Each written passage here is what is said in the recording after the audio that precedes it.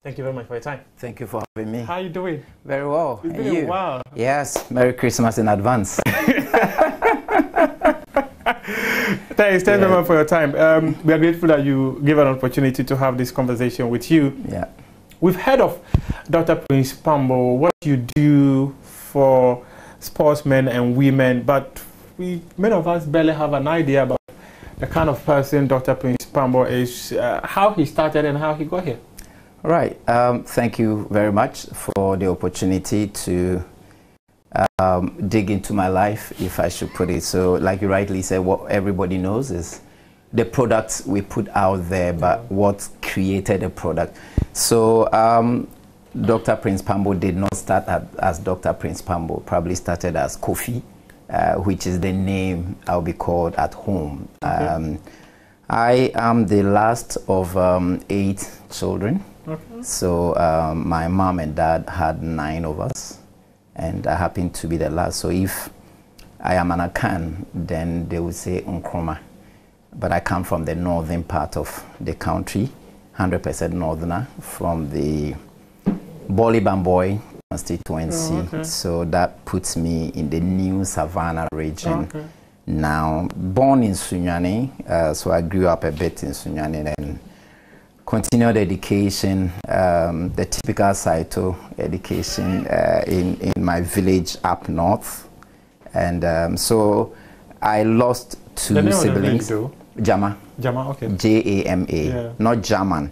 So it's around the Bui Dam enclave, okay. You know, so we are caught in between Gonjal and the Banda, that side of town. A very kind of hybrid ethnic group called Mo. Yes, so I have 6 sisters. I lost 1 brother and a sister. So that's who I am. Started my basic education from the village, like I said, and then moved on to Tamale, where I had my secondary education. I didn't attend secondary school, actually. I attended a minor seminary. Okay. All boys were being trained to become Roman fathers. So I attended St. Charles Minor Seminary. Okay. So there are quite a number of people around, I'm sure, who would identify with St. Charles. Yeah. A very small school. But very, very famous, actually. Yes. I think my class, almost all the science students in my class, apart from those who went and became Roman fathers, the rest are doctors and engineers. Okay. So, yes, I mean, quite a good school. So I moved from the minor seminary.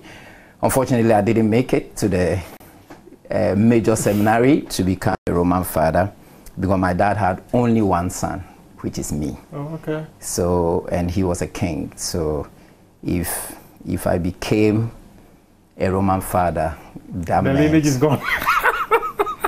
And I'm not sure I regret not being a Roman father. I am happy where I am. So I moved from there to KNUST.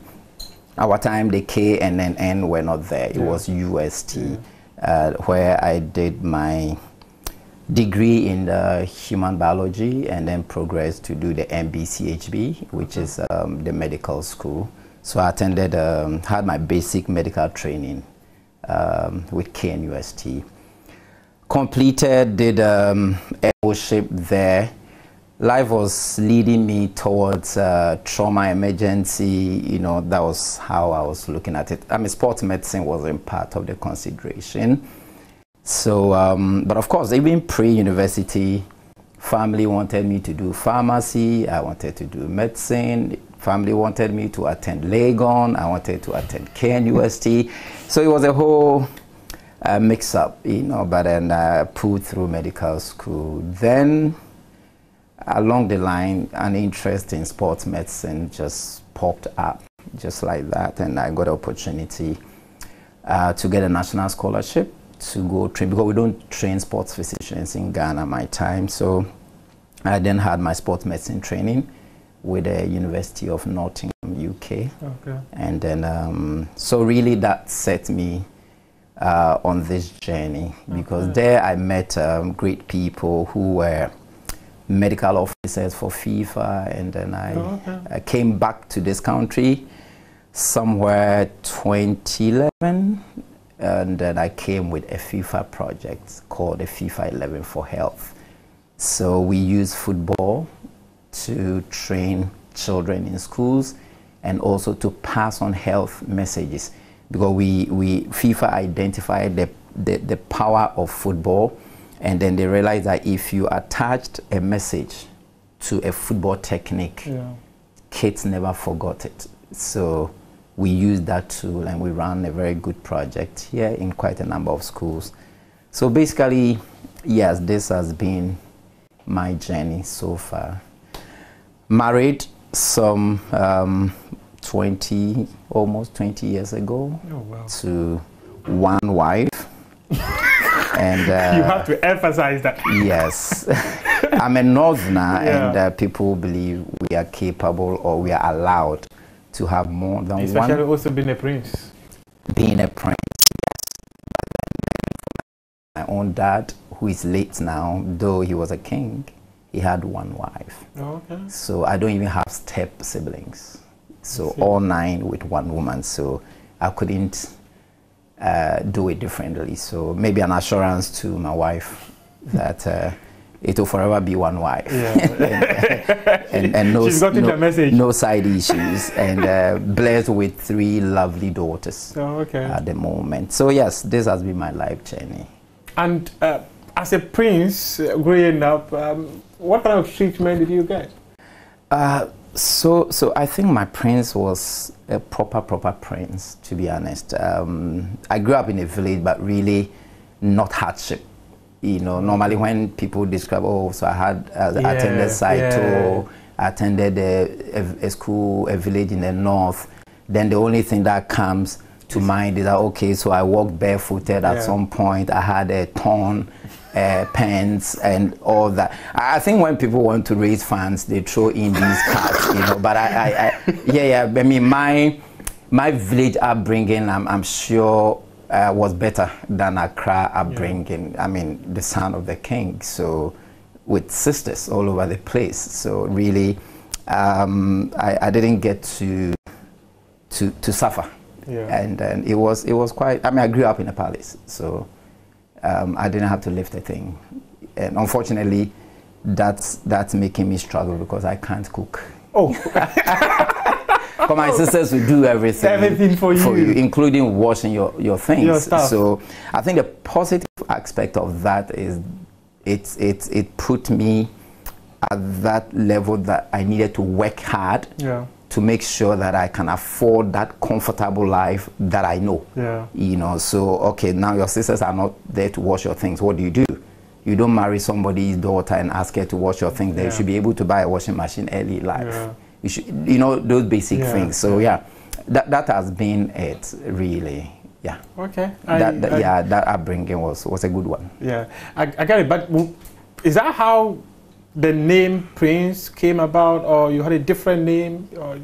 No. So, like I said, last born, when my dad gave birth to me, he was a king. So you were just named Prince. Yes, this is a prince. Okay. Yeah. So it's a title, it's a name. It's a title and it is a name as well. You spoke about sports medicine, and that's the area that many of us know you. Yes. And you also spoke about how you came back in 2011, and you spoke about the project that you came back to Ghana with. How would you describe that project? It was very successful. I mean, it was one of the flagship programs under Sepp Blatter and Professor Yeji Vorak, who was leading football medicine as at the time with FIFA, and of course when Blatter had to go, and then quite a number of his top officials had to also bow out just because of loyalty, you know. But we ran that program here from 2012, I think, all the way to 2016, and we've been to every region in this country.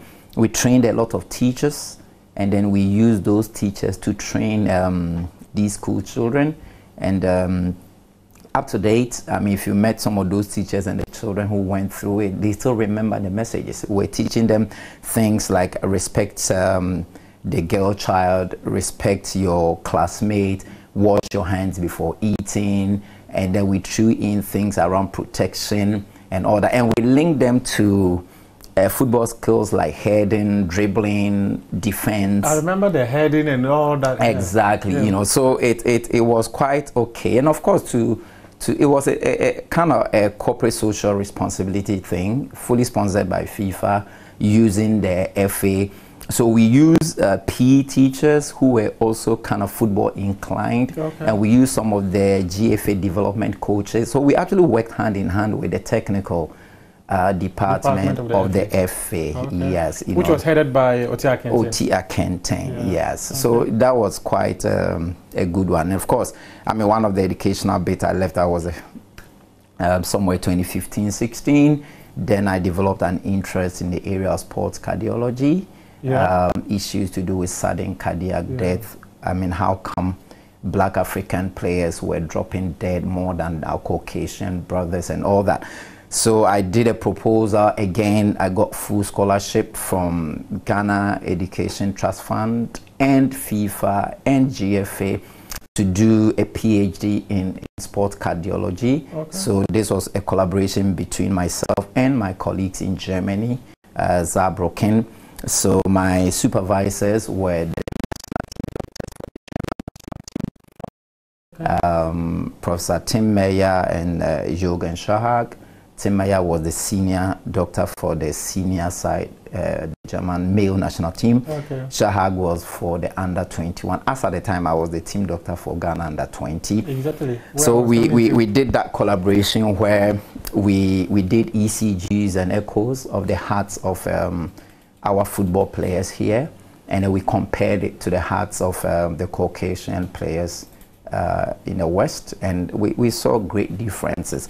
So it's one of my huge interests at the moment, which has put me in one of the new FIFA consensus groups at the moment, involved in developing a consensus paper to guide the screening of adolescent football players when it comes to their pre-season training or pre-season screening or pre-competition screening, exactly what we should pick and the kind of questions we should ask. Currently we are involved in that project, and I happen to be one of 2 doctors from Africa. I think we are globally anything around 10-12 doctors working on this project, and it's of interest. You mentioned the under 20 bit when you went to do the PhD in Germany. Sports cardiology. Sports cardiology. You're already working with the Ghana Football Association as a team doctor for under 20. At what point did you start working with the senior with the national teams of the FA? So I think I started working with national teams from 2012. Oh wow! Yes. So I came in 2011 and was involved in these FIFA projects, and it was GFA collaboration and all that. So that I think sold me to the FA. And in 2012, you know, GFA, they would do their normal reshuffle. So I was a new entry, and then the then president and his executive committee thought I was quite young, I mean, really. But they gave the opportunity to start with under 20, and I think it was a very vibrant team. I mean, the under 20 had gone to conquer the world in 2009, and then Bobo was still the coach in 2012. And our first assignment was nice. Africa, we won the silver. We played finals with Egypt and went to the world, and we won bronze in 2013 in Turkey. 2015, we were in New Zealand. I think we didn't impress so much, but it was a good time. That was the tournament, Mali. Exactly. I think we were very complacent as a team. Maybe. I mean, I'm not a technical person, but they were just too good for us. So. But oftentimes, now I'll come back to the medical aspect. But oftentimes, when you're on the bench and Ghana is losing, how do you feel? I don't know how to describe the feeling, but for we the medics, it's when the game is ongoing, you can't feel anything than to look out for injuries. Okay. So your mind is, okay, why is this player not working the way we want him to work? Why is he not able to run well? So you are thinking into the next game. You are thinking into what you will do after the game. So you look at for performance. Exactly. That's what you do. So really, I mean, I've been on a bench and players score goals and I don't get to know who scored the goal, because at the time maybe the goal is happening, I'm actually looking at another player.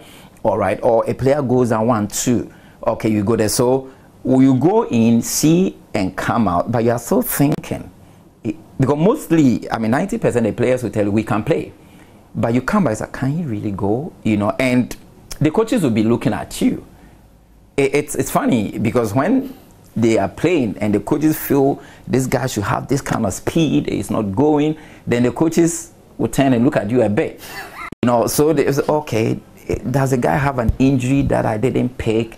You know what I mean? What's happening? Did he eat too much? You know, so those dynamics are there. So the typical fans are worried with the goals. Okay, we are losing. We get to mourn the losses after the match. You know, so I've heard comments. Sometimes you just enter the dressing room and say, so we've lost again? You know what I mean? That's when it dawns on you. Yeah, and you also get to know that, okay, you have a lot of work to do in the medical room, post games. I mean, sometimes you work till 4 a.m. just to make sure that people are fair, especially if it's a tournament situation. All right, because at the end of the game, some players are injured. Now you are thinking of the scans you have to do, which players are going to be ruled out. Are you able to fix players within 48, 72 hours for the coach to use them? You know, so those are normally your preoccupation. The outcomes, of course, yes, you are interested because, of course, there is material benefit to that as well. Yes, so yeah, we feel the same thing any normal Ghanaian will feel. But how challenging is it? You just mentioned something. The player is not putting up a certain speed and the coach will turn and look at you. You are taking responsibility for the performance of the player on the pitch. That's what you signed for. You know, I mean, so the coach knows, and most good coaches would discuss maybe their lineups with you, not that I mean before, but then once they bring the players up, or you would have to, they would let them know. I mean, a day or two before, they'll ask, okay, is everybody fit?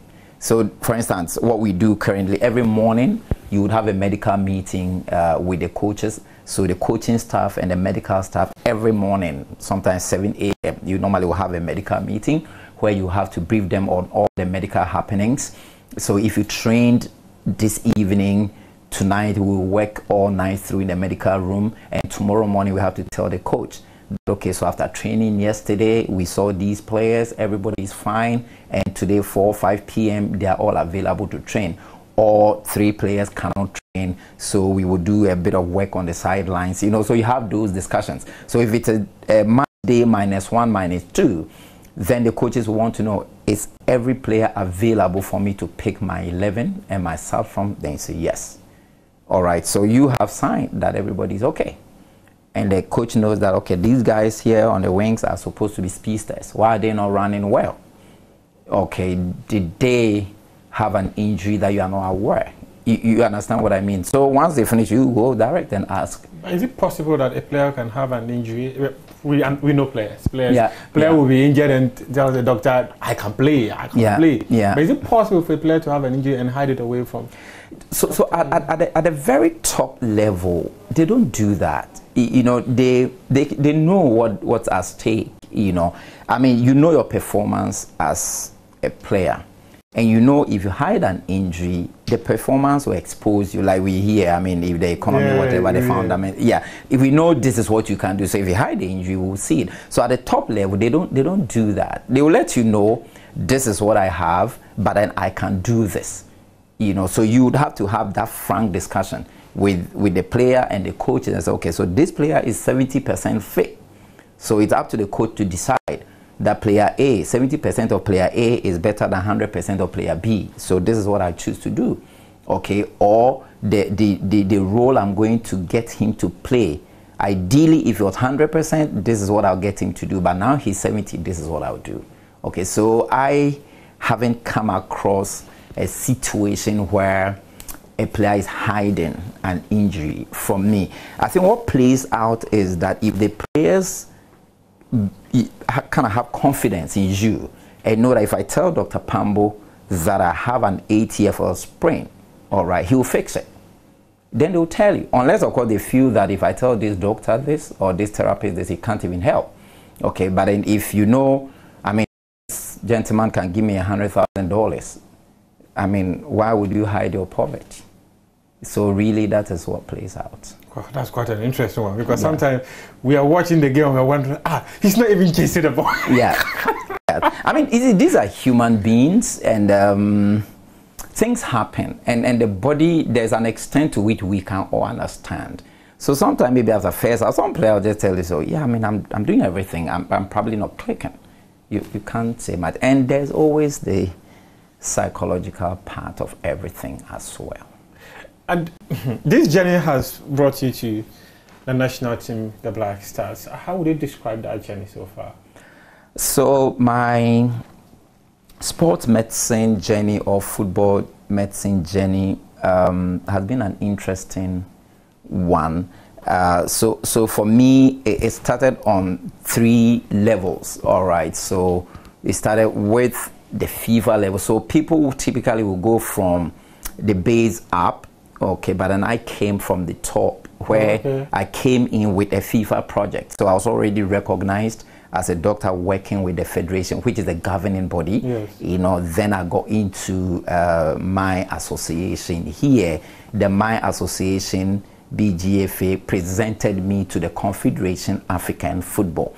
All right, so I've been involved at these 3 levels. Okay, so for some major tournaments on the continent, like the AFCONs, like the CHANs, like the maybe U17s and all that, then I have to go and work for the Confederation of African Football as a venue medical officer and then a team doping control officer as well. So there, if you were in a venue, let's say Abidjan or Yamoussoukro, then all the 4 teams at that venue, the stadium there, it's your own.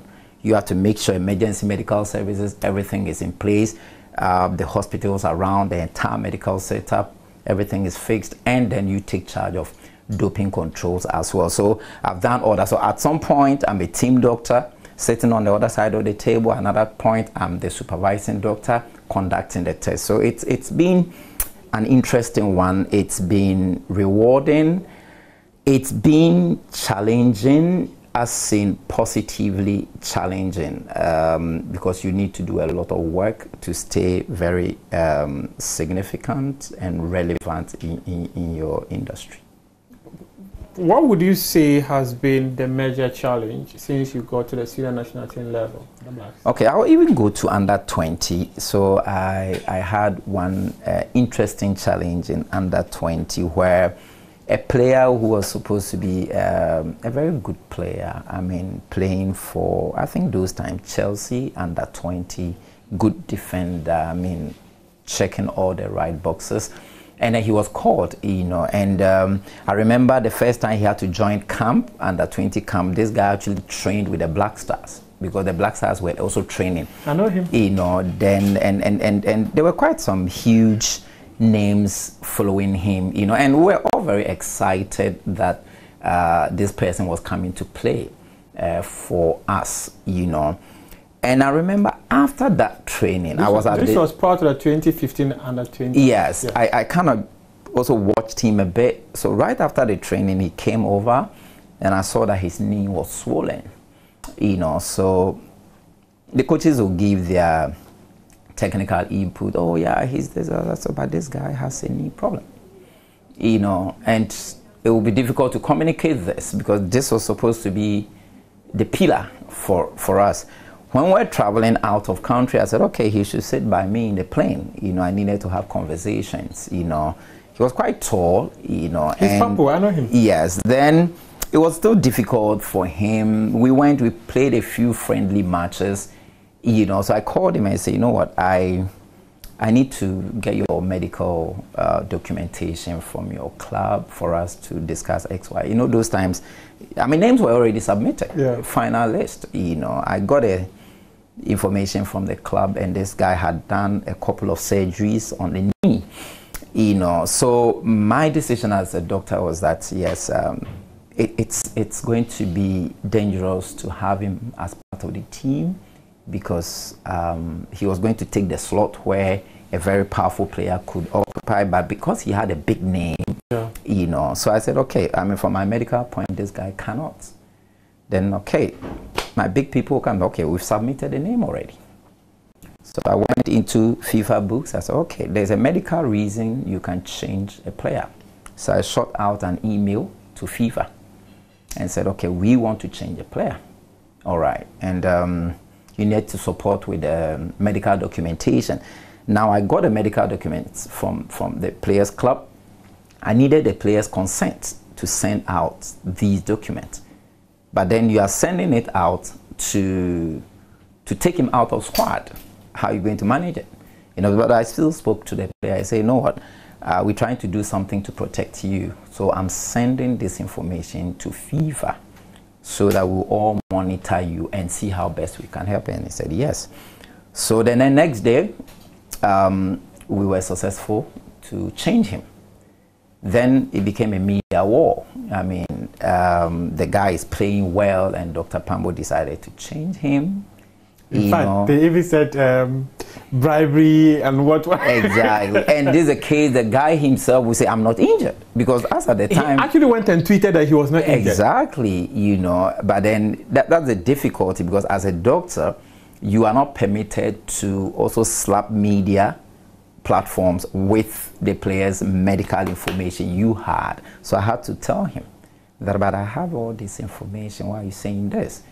You know, so for me, that was quite a moment, you know, but then I stuck to it knowing I was doing something right. Fast forward to national team, I think a build up to the World Cup, there were players you would expect to be able to come along and all that. Then injuries started happening to players. Injuries. So that for me, it's always a very difficult one, you know, to communicate to your coach that not you player A can do, but unfortunately player A cannot play.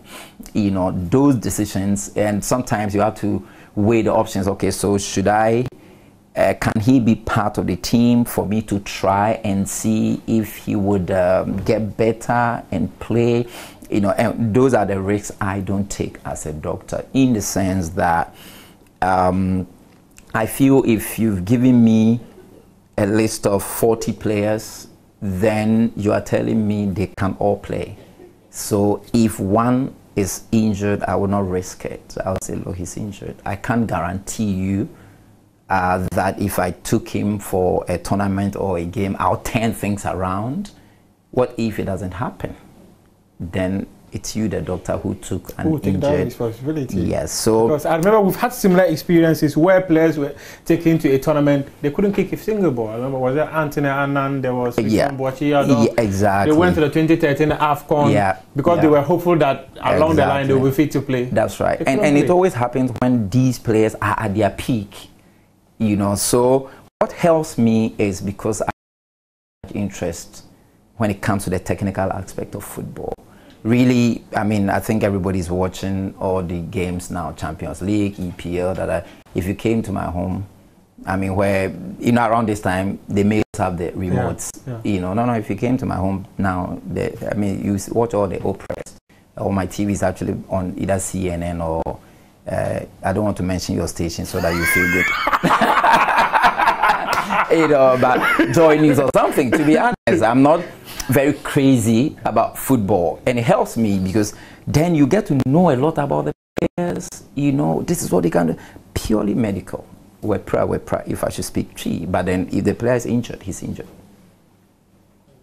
Wow. And I've seen people come in, slot in, take opportunities, and they make big names for themselves. If you remember a player called Atama, Yeah. Joseph. Yeah, Joseph Atamalawe. Atamalawe came and played. We went for a tournament where a player got injured. We had to replace, and Atama traveled. Atama was part of the team and was dropped. And then this opportunity came. He came, and that's it. That's how Atama got his international exposures. So, yeah. You are more of the medical person. You don't care what happened to the technical aspect of it. You don't want to attach emotions. Exactly, that's the word. No emotions, no favorite players, nothing. Very indifferent about it. I'm very emotionally attached to my sick clients that I see in my day-to-day practice. Yeah. That for sure. But when it comes to the football aspect, no. Because it's an emotional game. If you don't guard your heart and you get emotionally attached, then it will reflect in the work you do. You find yourself praying that this player should not be injured, this one, but it's 90 minutes on the pitch of play. Everybody can do it. What were the experiences in Qatar 2022 working with these players? So Qatar was, if I should use the word, very disciplined camp. Every player comported himself, did what technical people wanted them to do. I'm sure you didn't hear of any controversies in camp. I mean, the medical aspect. And on the medical aspect, at a point, I mean, Otto and his team was, okay, how did you do it? Because we had a very clean sheet. Prior to every single game we played in Qatar, of course, we played just 3 games. Yeah. But prior to all 3 games, we had 100% sheet for him to pick his players from. But of course, that will also be appreciating the work of my other members, Dr. Korte, the lead physiotherapist, SK Ankama, Carlos, Benjamin. These were guys who came to help, and everybody worked, plus our dietitian Renee and those who did the physical training, Romeo and all the guys, you know. So, and of course the coaching staff. When you have coaching staff who understand the scientific aspect of the game, it makes it very easy for you. So when you tell coaches that, you know what, this player cannot train today, they will understand you. This player can train today, they will understand you. Let's give this player the biggest exposure, match day -2. Okay, but match day -1, let him sit out. All right, they will give him the next exposure at the games itself. So when you have that collaboration, perfect. And I thought Qatar was a good one. Now let's come back to the Confederation of African level. You mentioned something quite interesting in the early phase of the conversation, where you said that statistically, many African players often have this sudden cardiac arrest. Yeah. Why so? Right. So the study I did, and then of course from what other people had done in my literature search, confirmed that. So what I found from my study was the fact that our black African players had exaggerated response to physical activity. Now, every sportsman or woman. When you say exaggerated, exactly. So I explain that. So every sportsman or woman or any individual, once you are involved in physical activity, sports, running, anything, the heart puts on a bit of muscle. So just as if I go to the gym and work my muscles, they become bulky. If you are involved in sporting activities, the rate at which the heart will contract and relax to pump blood to the rest of the body, it does it more. All right, then the left side of the heart, called the left ventricle, gets thicker, and then plus other physiological changes when that happens. So the study we did confirmed that when 2 players, one, let's say a British and then a Ghanaian or Nigerian, they are exposed to the same level of training and everything, the heart of the Ghanaian or the Nigerian will be bigger compared to that of the British or the German. We saw this clearly. So we call that exaggerated physiological response to physical activity. Now this is the catch. When that happens, there's a condition called hypertrophic cardiomyopathy, which is one of the key conditions that will predispose players to suffering cardiac arrest. Now, when our players develop these big hearts, it makes it look like a hypertrophic cardiomyopathy, because that is how the disease condition also makes the heart look like. Oh, okay. Now then So is it our genetic makeup? It's a genetic predisposition. That's the key word. So it puts our players in a zone where we call, there's a diagnostic challenge. There's a diagnostic dilemma. So if I did pre-competition medical assessment and I saw that kind of heart, I'm quick to say that, oh, okay, because it's probably a black African player, that's it. Yeah. So the motivation to dig slightly deeper to see whether this is a disease condition becomes very tricky.